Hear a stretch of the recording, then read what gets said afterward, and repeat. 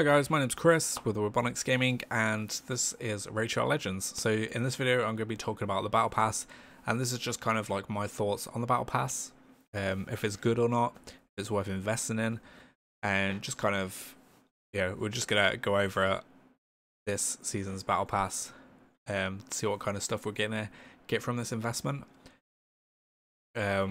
So let's get right into it. Let's have a look. So Battle Pass, this dropped in patch 1.13 of Rachel Legends, and it's just kind of like a pathway to a whole load of new rewards. So as well as your dailies, your weeklies, your monthlies that you've got on these, and your challenges, your missions as well. You should all be working on these missions to work towards Arbiter. Down here. Is probably one of the best champions in the game. Hopefully still is one of the best champions in the game. You also get the Battle Pass now. So two versions of it. There's the free version, which you just get for being here, for playing. And there's the Gold Pass version. So yeah, let's have a look at the Gold Pass and how much it is. So currently, if I brought this Gold Pass today, I'm currently level 11. I would get all these rewards instantly. And I would continue on the gold path from level 11. And this is £24 to get this gold pass. There is another option here to get the gold pass plus levels, which is £40, and that gives you 25 levels additional. That does say plus 25 levels, so I'm hoping that's just 25 plus 11. But yeah, so you can buy that to give you an extra boost in the season, and then once you've done that, you can also buy additional levels if you wanted to after this to like boost you right up to the end, and get you there so much more quicker. But again, that's more money for the investment, and more money invested for the rewards that you're going to get anyway. But yeah, however, there is one additional thing that you get by purchasing levels. Personally, I wouldn't recommend it because you're just paying to get to somewhere quicker. But what you are paying for with these levels is the benefit of having the experience and silver buffs on your account for longer, which can be a big boost to a lot of accounts.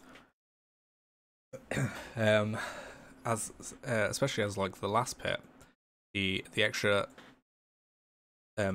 boost is the 20% boost, which comes at level 90.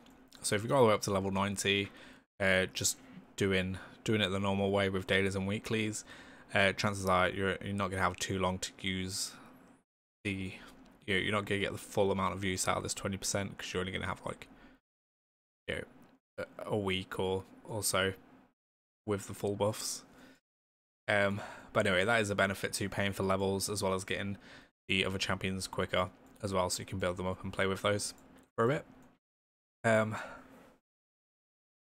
So yeah, now, well, I do like the idea of the Battle Pass, and I've gone over this in other videos. I don't like the idea of still having a subscription requirement and all the other events that are going on at the minute, because it does make you feel like you need to invest a lot more money than just the Battle Pass. However, if you are considering playing this game for a while, you want to get into this, you definitely know you're going to be playing for it for a while, at least the next 2 months, and you're kind of wondering, if you want to get a boost to your account, which kind of route should you go for. Battle Pass is going to be the one to invest in, even if you consider yourself as a free-to-play player who maybe just spends every now and then on some energy top-ups or something like that. I would highly recommend looking at this Battle Pass and maybe making this purchase, as it's kind of like a mini subscription. So you're paying £12 per month to get a load of extra rewards for the game. Yeah, plus you get guaranteed champions from it as well, which is always a bonus. And some of them are looking pretty good. So you get two rare champions, which kind of go together, which are you get your first one as soon as you purchase a battle pass, which is this champion, Frozen Banshee.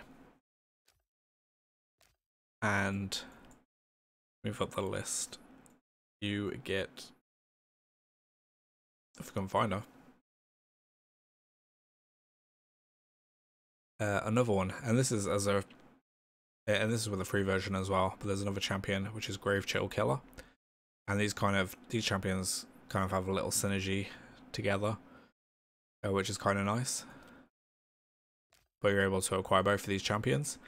There are also some epic champions, which is Ursin Ice Crusher, and the other one is on the free line as well. Where is he? It's going to be all the way up here. At level 90, and this is Ursin Ironhide, and these are two champions that kind of have a little synergy together as well. The two bears. You also get a third epic champion, which is this guy Stagnite. He has got some good skills and then a passive ability, which is kind of a niche ability, in that you'll kind of need to build your team around this champion for people who require accuracy, for people who require high accuracy as well, that are always kind of trying to cast debuffs.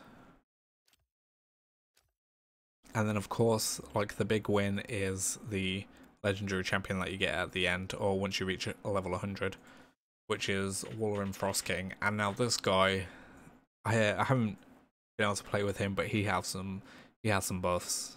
He's got some big buffs. What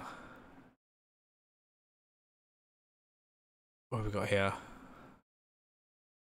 Yeah, so this champion with his skill, he kind of like decreases your opponent's crit damage and increases your whole team's crit damage by 30% on both sides.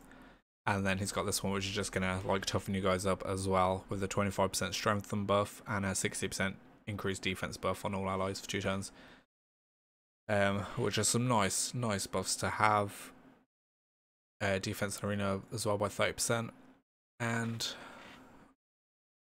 he's got a freeze on his A1, 30% chance to freeze, goes up 50%, and places a perfect veil on a ally with the lowest HP.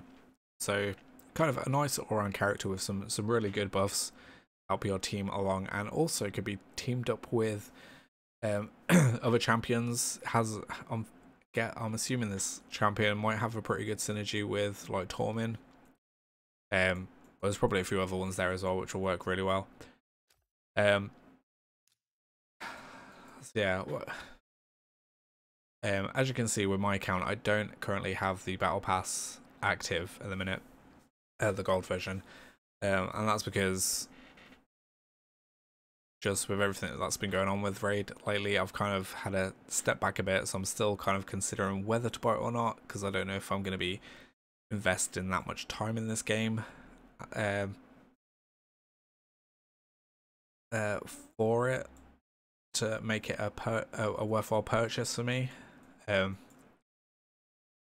But yeah, I'm most probably going to end up purchasing it anyway. Just yeah, I'm just taking a bit of a step back from this game and trying out some other stuff.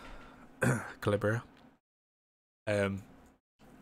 So yeah, but generally, if you are playing, even if you're free to play or someone who invests a lot of money, I would definitely consider buying the gold battle pass for this, as you're gonna get a ton of rewards, even some that we don't know what they are yet. Loads of shards, loads of gems, loads of energy, chickens, just a load of stuff. So in my eyes, definitely worth the investment, over more than the subscription, and especially a lot of the shard packs and stuff that you can buy, because these are all by luck from what you get from these shards. Yes, you can get some rare shards and one epic. Yes, you can get some rare champions and one epic champion with a nice amount of energy and gems, but the champions that you get from these are all randomized. You don't know what you're going to get. So most of the time you're probably not going to get anything that's going to be useful. especially if you've already accumulated quite a few champions. But with the battle pass, especially currently with this one, you know you're gonna get some champions that you probably won't have in your roster, as these are new champions. Yeah, you're just getting a lot of value from it. So yeah, that's my thoughts on battle pass. Anyway, it is a nice addition to the game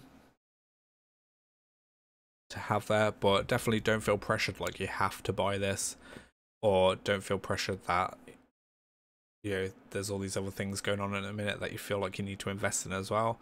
If you're going to invest in one thing in this game, I would recommend battle pass over everything else. Just to give you guys a nice boost. It's just purely based on all the items that you're getting from this investment. So yeah, so that's it for this video. If you disagree with any of this video, please leave a comment below. Yeah, or if you agree, stick a comment in there as well. Hit that like button and subscribe, and hopefully I'll see you guys again in the next video. Take care, guys.